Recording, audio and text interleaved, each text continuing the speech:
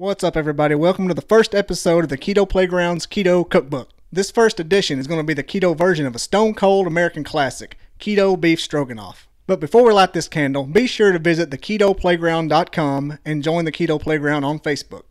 All you gotta do is go to theketoplayground.com. It's all right there. Also, some big news you may have heard. It's not keto related, but to me it's just as cool. Check it out. I have a podcast. It's on bobbydizzle.com. It's called the Bobby Dizzle Podcast. And the link to both of those websites are in the description, so check those out. You won't go wrong. Okay, let's talk about this stroganoff. I assume most people have had stroganoff before in the past. It's kind of a classic. It's like a offshoot of like a macaroni and cheese, a hamburger helper, a homemade version. And I assume that you know that's usually served with a big noodle. You know, not big. It's a substantial noodle. But in this instance, to use a noodle would negate its keto-ness. Obviously. That's why in this instance, if you desire a noodle with your strog, I'd like to recommend the spaghetti squash. There are other keto noodles. You can use cabbage like the egg roll in a bowl. But in my experience with this dish, the spaghetti squash is the way to go. If you do go with the spaghetti squash, serving is 100 grams.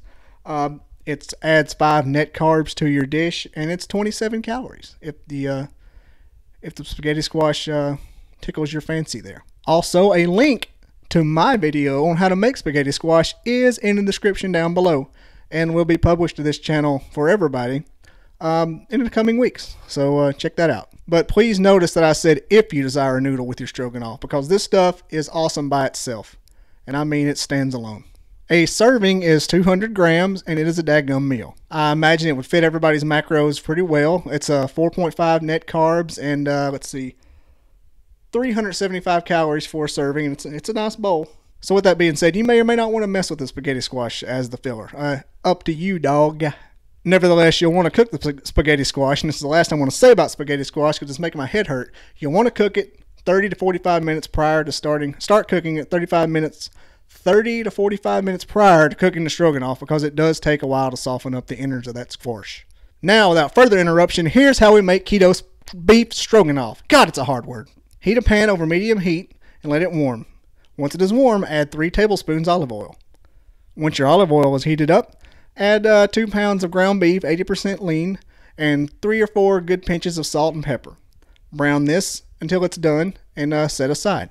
In another pan, melt 3 tablespoons of butter over medium heat. Once that butter is good and melted, toss in 5 teaspoons of minced garlic and let that sweat until it smells up the kitchen.